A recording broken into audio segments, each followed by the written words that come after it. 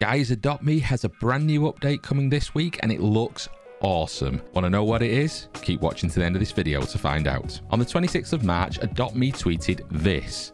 As we can quite clearly see from this image, the new pet looks to be a peacock. We have also seen images of what the new house and furniture may look like, and I think they look super cool, but it is definitely that peacock that interests me the most. So then guys, when will we actually get this update? Well, there's no official word yet from Adopt Me, but I suspect we may get the update on Thursday the 1st of April. But rest assured, whenever it does arrive, I'll definitely be getting my hands on all the new goodies.